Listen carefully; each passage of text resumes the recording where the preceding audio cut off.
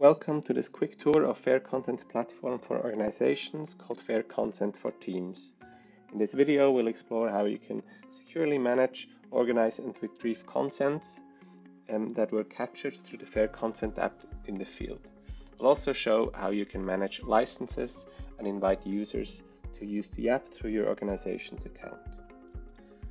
Start by visiting the website and clicking on Login. You'll then be redirected to the login screens where you can sign up with your account, or if you don't have one yet, sign up to get a new one and create your first organizations. Once you're logged in, you can move to the account in question, and on the left side in the navigation, move to FairConsent tab.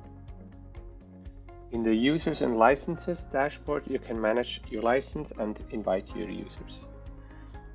You see here on the top a section where you see all the active licenses that you have and how many are occupied by existing users.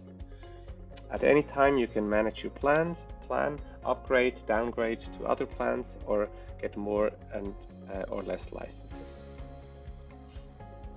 If you're ready to invite your first users or want to invite another one, just click on a new user and add their contact details. Once all the information is added, click on Invite User and to send the email to the specific user.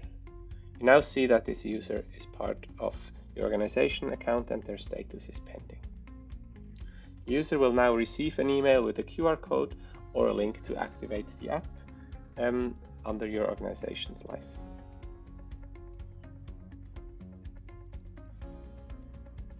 Once the user accepts the invitation on their phone using the FairConsent app, their status will switch to active. The second section on the panel is the consent management section. Here you'll see all the consent projects that were created and uploaded to the FairConsent panel once completed on the app by your consent collectors.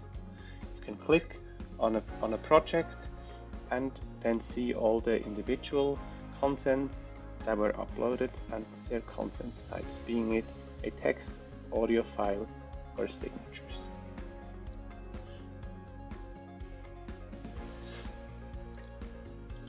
In the consent management sections, you can not only see the consents that were created, you can also manage consents templates or consent terms for your consent collectors to be used during the consent collection. Just add on a new consent and add your terms as flexibly as you want.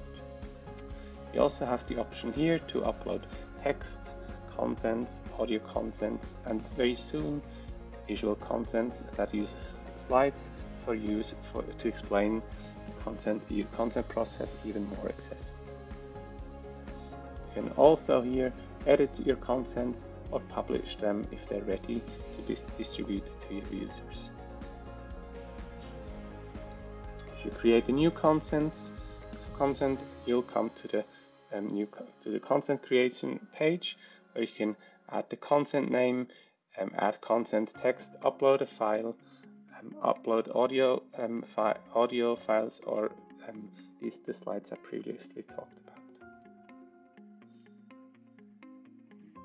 While the users and licenses section is fully developed and ready for you to use in your business processes, some of the other functions are on the way and will be released in the coming weeks. Feel free to reach out for further questions or discussions also related to integration into your digital asset management systems or other business software. We're looking forward to hearing from you. Thank you.